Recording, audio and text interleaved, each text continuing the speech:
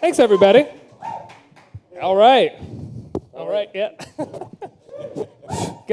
We got 5 of the Hateful Eight here, guys. This is pretty incredible. I'm gonna brag for a second. I've had the chance to see this movie, and as I told you guys, I can't wait to see it a second time. It's unbelievable. There's so many twists. It's gonna actually be hard to have this conversation without giving away any of the amazing spoilers that happen in the movie. But one spoiler that I will give away, I want to open this up to Walton. Walton, you've done one movie with Tarantino before, kind of a smaller part, but I think this is what they say when they define the term breakthrough role. You've been in a number of television shows, movies, but this is a starring, massive role in a Quentin Tarantino movie that seems like it was written for you. I'm sorry, would you say that one more time? Because it just sounds so good. No, yeah, I've been around a long time. As have everybody up on this stage, but for me, my career path really kind of started in earnest in television with The Shield, and you just hope, as an actor that you can hang around long enough and do work worthy of getting the attention of someone like Quentin, and you get to work with a cast like this. There was a moment on Django where I turned around and it was Quentin Tarantino up on a ladder with Christoph Waltz and Jamie Foxx and Leonardo DiCaprio, and I was supposed to say something. It was my close-up, and I turned around and I said, "Oh my God, I'm in a Quentin Tarantino movie," and that's kind of the enthusiasm and excitement that he generates. He creates this this place where magic can happen, and then for that to happen in this cast, to be invited back and to be around people that you consider icons from a distance, but now they're icons, but they're my friends, and it was an extraordinary opportunity. I'm just very, very grateful to Quentin and to these guys for it. This guy did a great job. Oh, I did an amazing. I mean, all of you guys did an incredible job. But yeah, Walton is amazing in the movie. All of you guys are great. Tim, this is your 3rd time out with Quentin, 4th time out, with Quentin. Do you still have that feeling that Walton has when you get on a Quentin set and you see the dialogue that you get to do, the costume, and you see what you're about to do, that, oh my God, I'm in a Quentin Tarantino movie? Does it feel different for you as a job? Yeah, I mean, I definitely have that sense of enthusiasm, that sense of wonder, because what he brings into the room is a completely different game as well. So it's not just with the actors, who are all on the top of their game, but then he's going to bring in something very, very special. So yeah, and he's a different guy from the guy that I started working with in Reservoir Dogs and Pulp Fiction and so on. He's a different animal. He's developed. He's grown as a filmmaker in stature, and also his scripts have changed and developed, and they're more literary now. So it's a different guy, but the same energy driving it. It's quite wonderful. He's changed. You've changed as an actor, but you're all still covered in blood, like Reservoir Dogs. Yeah, but me and Tim and I actually got stuck together one day on the set of Reservoir Dogs. We both had so much blood on us, and we were hugging at the end of the day, because we love each other. But it was one of those hugs that lasted a little too long, and because the blood was almost already sticky, dry, they actually had to have a garden hose to separate us. It was really funny. But luckily, this time we're on opposite sides of the room, so when bad things happen. Kurt, I think I watched a featurette where Samuel L. Jackson said that you have a cowboy inside of you all the time, that you are a cowboy at heart. Is that true? Yeah, I've lived that life, I mean, I live 4 hours from where we shot, so I'm real comfortable in that environment, and it's just something that's part of my life. Yeah. Yeah. And now this is your 2nd time out in a Tarantino movie, right? After Death Proof. And how did Quentin approach you with this role? Well, just quickly, got a phone call one day from Quentin, and he said, "I'm going to do a reading of a thing I wrote. Would you do that?" And I said, "Yeah, that'd be fun," because you do that sometimes. We all get a call from a friend who's a director or actor friend. These guys will do it in the future. Well, I'll do it. Can you come and help out? Maybe read 3 or 4 roles, give the director a look at it. So it was like that, and then he wanted to rehearse it, and that's kind of strange. Usually you don't do that. And then we rehearsed it on a Thursday, got to meet all the guys, and then wanted to rehearse the next day, and I thought, wow, he's really getting this in shape for somebody, Then I found out that day we were going to actually do it in front of 1,600 people at a theater for a charity event. And I thought, oh, this is that script that was leaked that he really got angry about, and he wants to hear it once before he puts it to sleep. Okay, that's cool. And then we did it the next day, and then the next thing I knew, a couple months later, he was going to make the movie. And I said to my agent, I said, did he say anything about me doing it or not doing it or what? He said, oh, no, he wants you to do it. I said, oh, great. So you weren't sure if you were going to be in the movie? I didn't. No, he just did it. You know, it wasn't like, yeah, it was just that way. It was I just kind of went step by step by step. Things were assumed that I didn't know. That was like what it was. Damian, you play Senor Bob, right? It's not a spoiler, but your accent in the movie is so funny. It's so over the top. Can you give the audience just a taste of it for a second? I don't know what you're talking about. I really don't know what you're talking about. I was trying to imitate Michael's voice, you know. God damn it. You were doing like a Mexican Michael? Yeah. God damn it. Yeah, God damn it. He has line readings in this that 30 years from now, you're going to, like, remember Badges? We don't need us thinking Badges? He's got about 5 of them there. I mean, that's what it sort of felt like to me, that he was writing for you with that line from Treasure of the Sierra Madre over and over again, just different variations of it. How did you guys come up or stick to this version of the accent? Was it something that you pitched to him? We were rehearsing and doing all this work, reading, and before even we began to block anything, we were just reading. It was like a theater process, and I grew up in the theater, so it was I was comfortable with it, and it was beautiful to see these guys in action. To me, that was it. I had the best seat on the house to watch these guys do what they do, and then you bring things to the table, and you hope that your director won't stop you until it's too much, and so I kept on. I grew my beard. That was an 8-month long beard.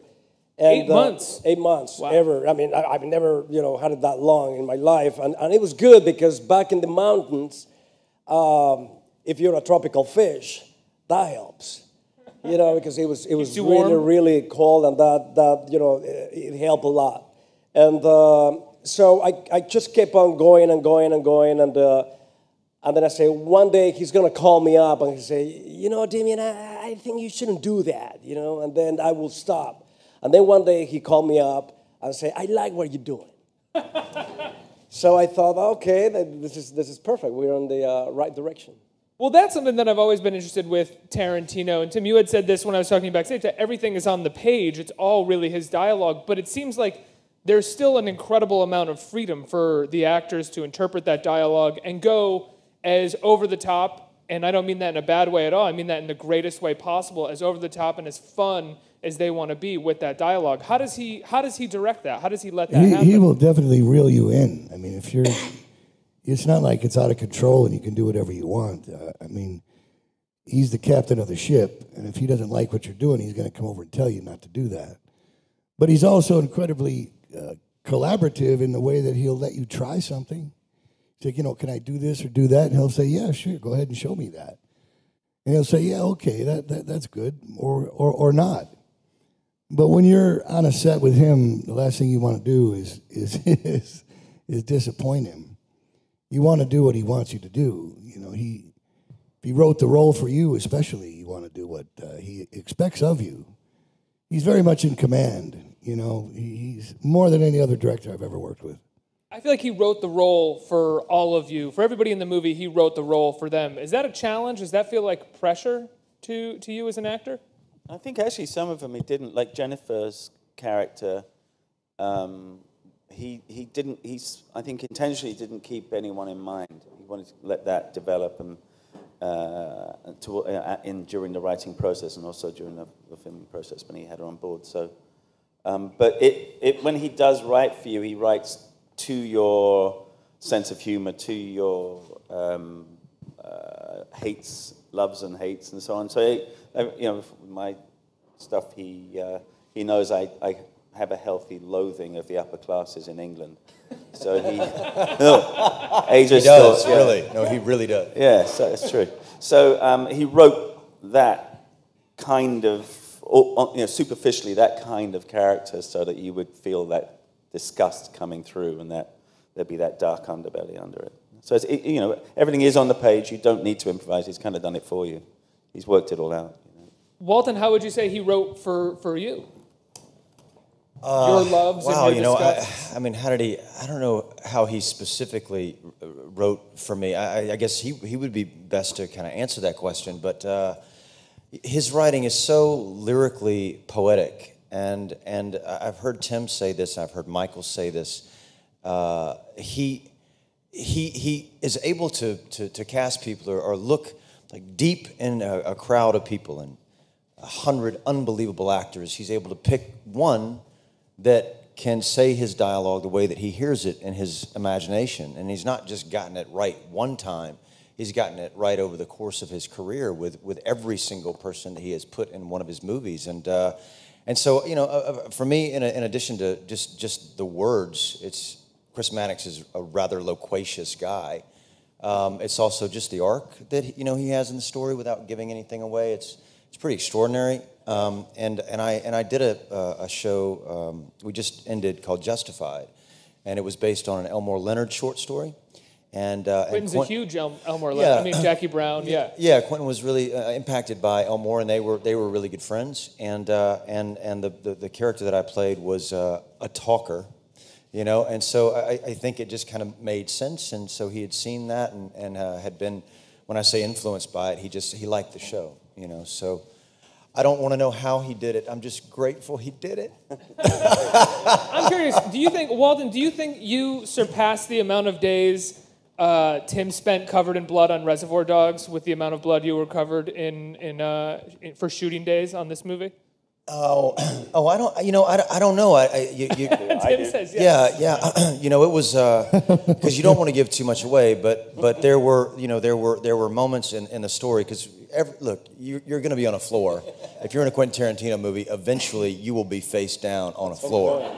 That's what he does, and so that's really not giving anything away. But the thing that was really difficult was, in this particular instance, in my case, and the same for Sam and a few of us, it was cold, man. It was really, really cold, and you couldn't escape, that cold. They were also, in addition to pumping in the cold air, they were pumping in humidity as well. So it was colder on the stage in Los Angeles than it was in Telluride, and there was just no way to escape it. And when it's your turn to be on the floor in a Quentin Tarantino movie, he's pumping it up from below. So you're like, oh man, I thought I was going to get away from it, but you're not, And but it's just an extraordinary experience. Now, so much of the film takes place in this cabin in Minnie's haberdashery, which I'm imagining was a set, a studio. It's unbelievable, the set design inside of this. But at the same time, all of you have said, I've seen that you're pretty much on camera the whole time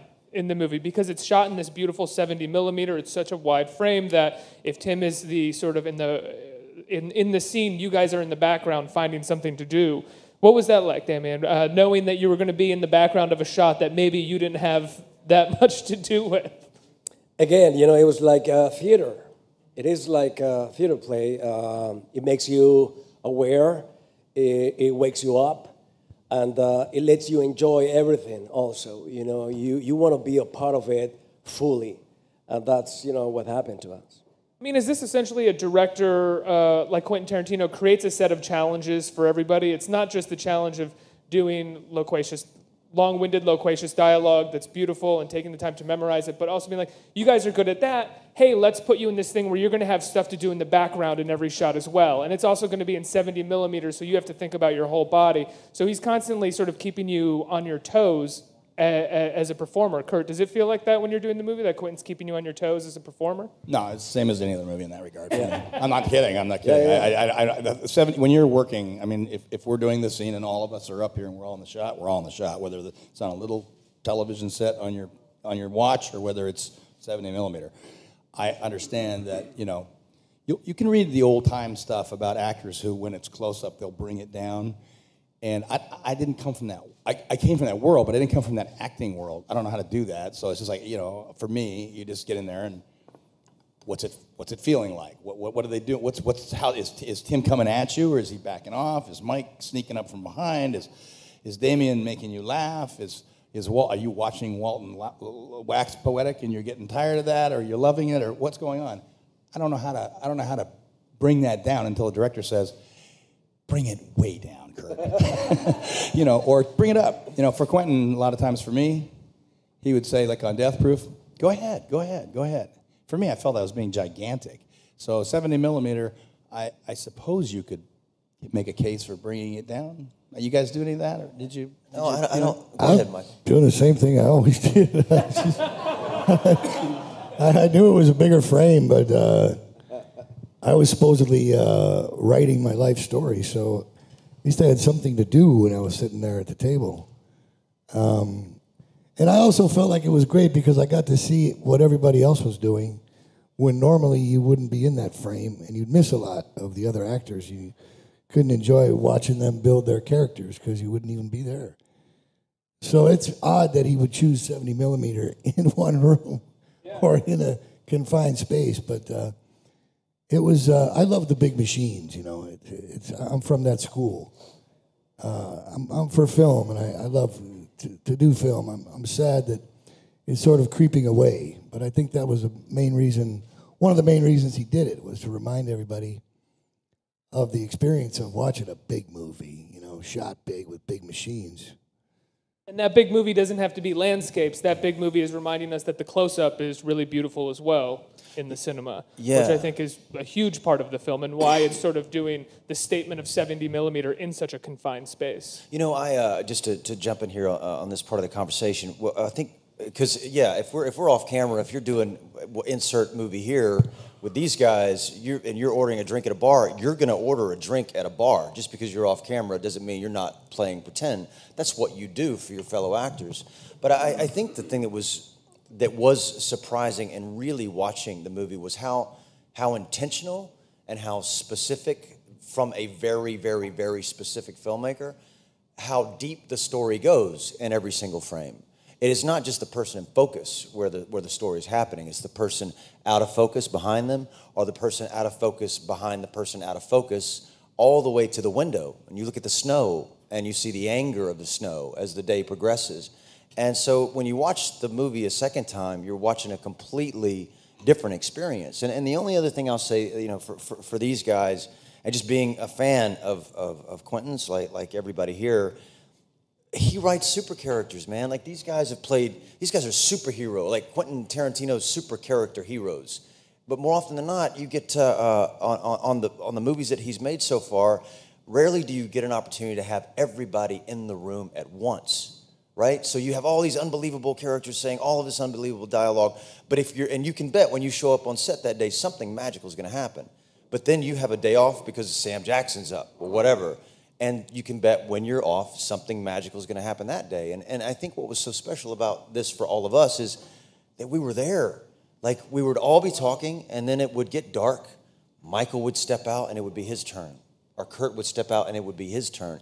And we all got to see the work, man. We all got to witness Quentin's characters throughout this entire experience. And that's very rare. So even if you were not sort of in a shot that day, you were most likely on set, sort of in a bullpen waiting to get called in just in case you were going to be in a shot. You didn't want to miss anything. I mean, really, you might think that you could get jaded over the years, and nah. I mean, you got a great crew out there like this. I want to watch these guys. I'm looking at it and saying, yeah, I get a chance to have 2 times anyway in this movie to bring Snake Plissken over to talk to Mr. Blonde in a certain way. That's going to be fun. It's like, I want to do that. I don't want to miss that. So I want to watch all of what Mike has to do, you know what I mean? You want to bring you want to bring your baggage into their baggage, and because they're going to bring their baggage into your baggage, and that's going to be a fun day. Yeah. So you don't want to miss that. And if you get to watch Samuel L. Jackson with Bruce Dern at one point for an extended period of time. It's awesome. Amazing.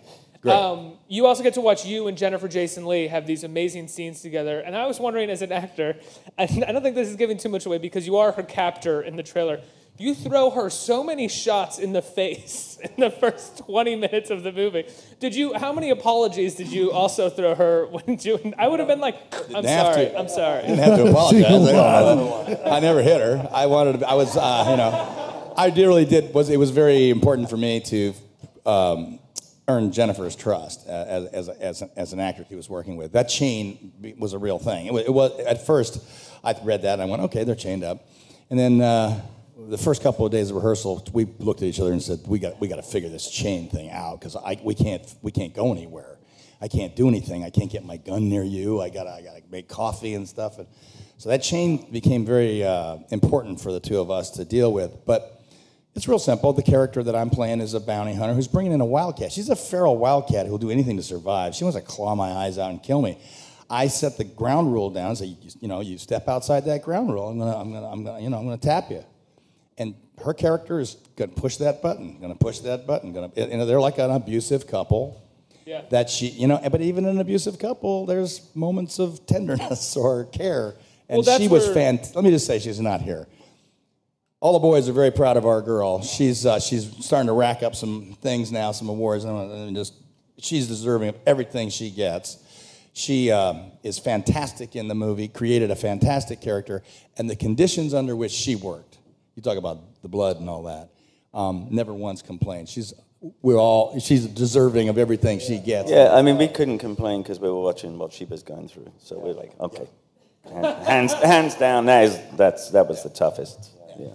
She's incredible in the movie. It's interesting to hear the chain, though, because that definitely plays a part in the role. The way that they're chained together is sort of all about how they react with each other as captor and captee. And then also is a certain amount of kind of friends. There's a certain amount of begrudging respect for each other that they have to have because of the chain. You can see how that sort of reality would play into the actual performances as well. Well, we laughed about it as we talked. We said, it's Fred and Ginger. I mean, we got to learn to dance together here. And it is funny because there is a Stockholm syndrome that sets up for not just the characters. It's going to come through who the actors are.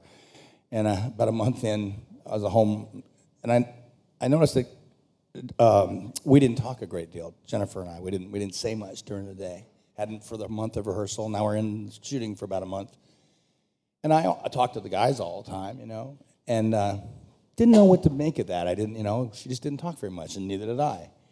And one day Goldie said to me, she said, so, how's the Stockholm Syndrome of it all coming along? And I said, funny you should say that, because I don't know. And I actually mentioned that to Jennifer, and we started talking about it.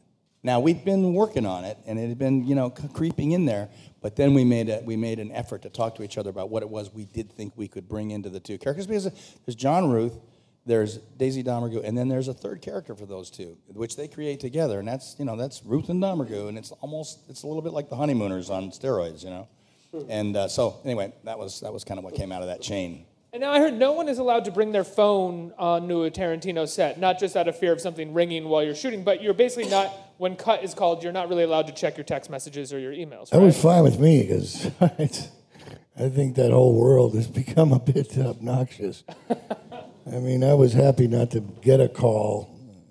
There wasn't any calls I needed to make either, so I didn't bring my phone, but they had a Checkpoint Charlie, and everybody had to drop off their devices with Checkpoint Charlie on the way to the set. So the only time that I've ever heard a phone ring was I was doing a TV show with Guy Ritchie, and he told everybody no phones on this set. And he was riding the dolly, and his phone started ringing. It was really, but I was okay with it. But that's the true story. Yeah. But I'd imagine if you're walking in in the morning, you're all on set, you're in the bullpen, whether you're in shots or not, and you don't have a phone on you to be checking email while other people are working. Everybody is committed, engaged, and thinking about your performance, somebody else's performance, and where the story is going that day. It's not just that; that's the crew, right? I mean, you're not looking at each other, doing a scene, and in the background there's someone on the crew checking the phone. It's everyone's there, they're focused to get on point. Right, so. Yeah, well, I mean, it just also gives an opportunity for not only actors, not only crew, but just this group of people to move in tandem with each other because you actually listen. There's nothing taking you away from that. There is nothing to run to once you stop performing your job for a minute. You actually get to know people intimately, and you have an opportunity to become vulnerable. And that's that's the conditions that he creates, and that's what Quentin wants, and we're a product of that environment. And I think the casts that have been on a Tarantino movie have that experience going forward. And Tim and I talked about this this thing that we were just doing. If you see somebody that you've worked with, if you've had an invitation to work with Quentin Tarantino more than once, or even just once, and you see someone in a random restaurant across the street coming out of the bathroom, you just look at that person and you just go, "Oh, come here, come on over here, let's go." And then you meet in the middle and you just hug, because it's such a special experience. And you can't even really talk about it to a civilian. You just say, "All right, love you, enjoy your pasta, I'll see you later." Like that's what it is, man. That's just kind of the culture of the creative space that he creates. I think we have some time for audience questions. Anyone have any questions out here in the audience? We're going to start with a question from an online viewer. So Dan would like to know, for everyone, what advice would you give to another actor working with Quentin Tarantino for the first time? What advice were you given? I was a virgin. I was a Tarantino virgin until this time. No, you were a virgin, Demian. I still are. It's out there. I think it's the same rule to work with any director. You have to be there. By being there, I mean no cell phones on set. That doesn't need to be a rule. Quentin made it. Quentin made it a rule, but it shouldn't be a rule. It should be part of your own discipline. Also, as this guy said, you don't want to disappoint whoever is trusting you. You have to give your best, because that might be for the first of many or the last. Yeah. Is it the kind of thing where it should be the rule on every set, but it's something about Quentin's set where you definitely know that is the rule and it's got to be that way? It's 1870, 1875. Why do you want that in your thought process? It doesn't belong there. It just flat doesn't belong there. But I have to say that, I think we all agree that it doesn't belong on any set. Yeah. Hi, so I have two things. This one's for you, Kurt. My mom knows you from Aspen, Rowan Gilbreth. Oops. Back in the day. Hello. Whoa. So, hello. We want Kurt to answer this question. Okay. I know, she told me to say hi to you. But, so... That didn't go as planned. Favorite part about filming the movie? Each of you. For me, it was one of the things that was really fun was being 4 hours from home, because 3 times I drove home I had long weekends and could drive home, and it was really nice being in that environment. I like it's my favorite environment. I like it a lot. So say hi to your mom. Give her my best. She'll know what I mean. It's an old joke. It's an old joke.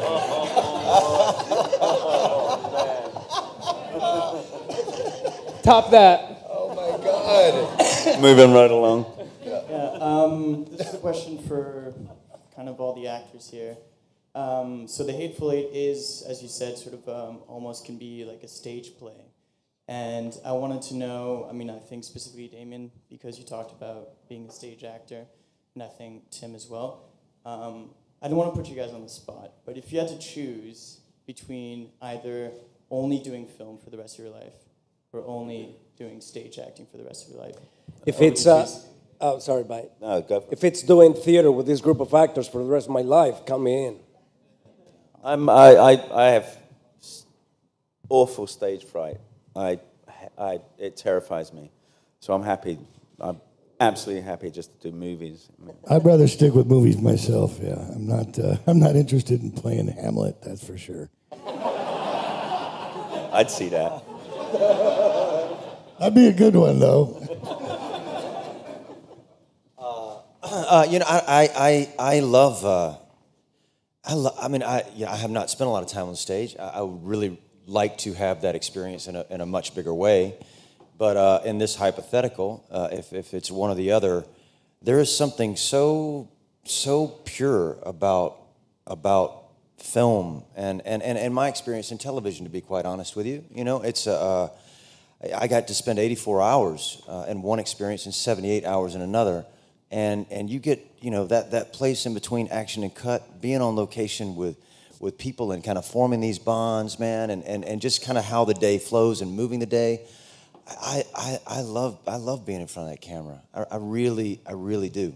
It's a good question, and I think this is an interesting group to ask that of, because we've just come back from Paris and London, some of us, and we spent a lot of time talking about how much fun it would be to do the Hateful Eight with the original cast on the stage somewhere.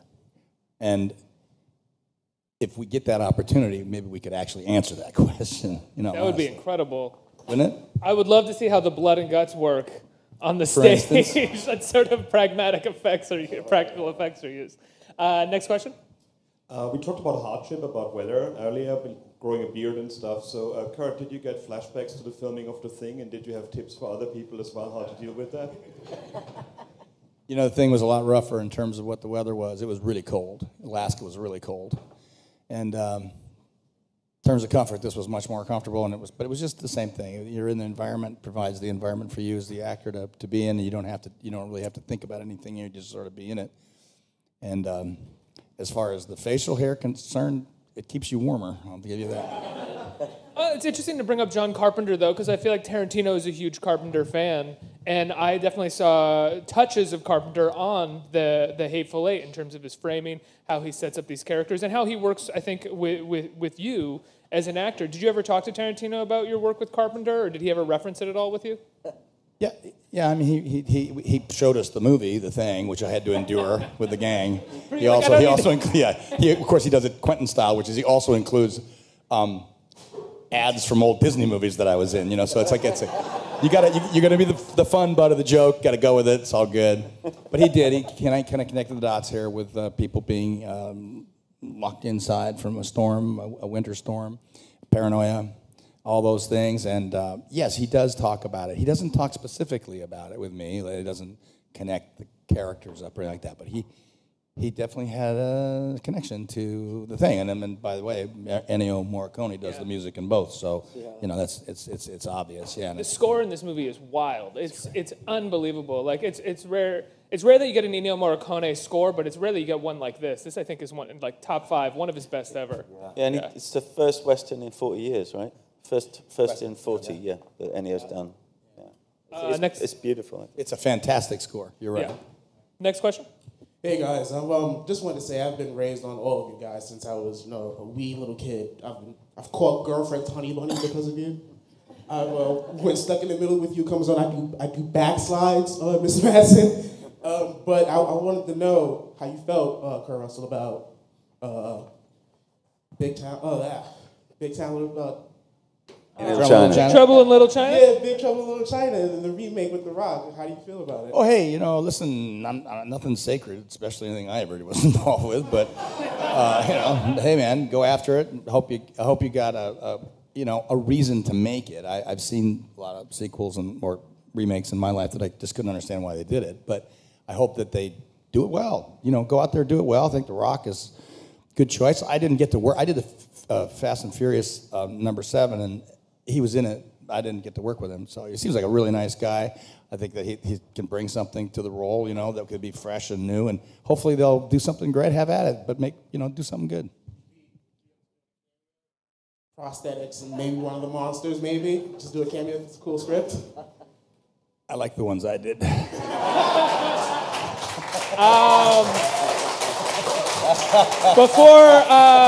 Before we let these guys go, I want to say on Christmas Day, the road show premieres for the Hateful Eight are happening. These are the ones that are in 70 millimeter. They have the overture, the intermission. This is what I've seen. It is unbelievable. It's a cinematic experience that you're only going to have once or 3 or 4 times if you go to that version as many times as I will. But then I think on New Year's Day, the DCP, the shorter version, comes out in multiplexes across the country. That's going to be great too, but I highly recommend Christmas Day. You go see the 70 millimeter roadshow of the Hateful Eight. There's nothing else like it. Guys, thank you so much for being here. Thanks for having us. Thanks, guys. Thank you.